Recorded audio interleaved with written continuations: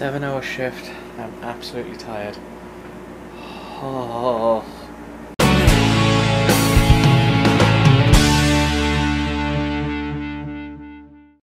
Day and 2 hours today has been a very busy day in work today. I've not a lot of customers and just enjoying, having fun, and picking up some more moon cheese. Being pepper jack. Oh, I'm playing Mortal Kombat, but that's just me. That is just me. 4:45 to 9:45 tomorrow. 5-hour shift, man. And then I have Monday, Tuesday, Wednesday off, unless they call me in otherwise. But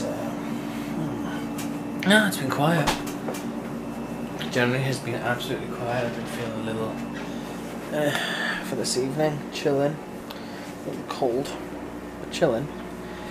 And picking up an extra uniform in work because why the hell not?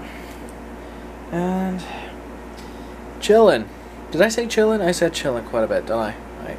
It was a chill day. It also was a chill day. It wasn't like with Dollar Tree where I'm like, oh my god, it is just ugh. No, it was chill. It was nice. I could walk around the store, clean up, sort out, and basically kick ass. And I feel like I did that. I kick ass, which is good. I like it. Chill, but I kick ass. Doing another quiet night. 3:30 in the morning odd. Chilling. Playing some Mortal Kombat. Chilling again. But I'm getting sleepy. I really am getting sleepy. And again, while chilling, looking on Twitter to see how much is going on in the news and in the world today, and just seeing what the fuck is going on. It is ridiculous. It is stupid, and it still baffles me to this day to see that the whole idea that the police take an oath to protect and serve, and instead they're using that platform to say, hey, I as a policeman, I can do what I want, and I'm going to do drive-by spray, pepper spraying on all these protesters. And it's like, no, what? Honestly, what is going on, guys? I have no idea anymore. And again, it gets more and more to a point where I'm thinking I just want to look at the British immigration system and think, yeah, husband, pack your things up, we're moving to Britain. And because there is a night and day difference of what is going on in Britain and what is going on over here with protests.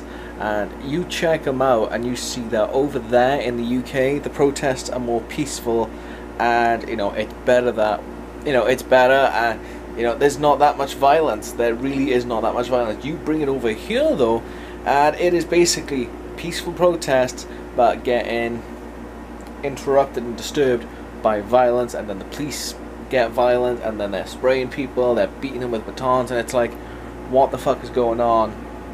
It is starting to crumble, and nothing is being done about this. You know, it worries me. It worries the fuck, and I'm thinking more and more like, yeah, if this pandemic doesn't kill us, then it feels like the police will, and it's scary. It's really fucking scary. So I don't know what the fuck's going on. But what a fun way to end that video on. It really is.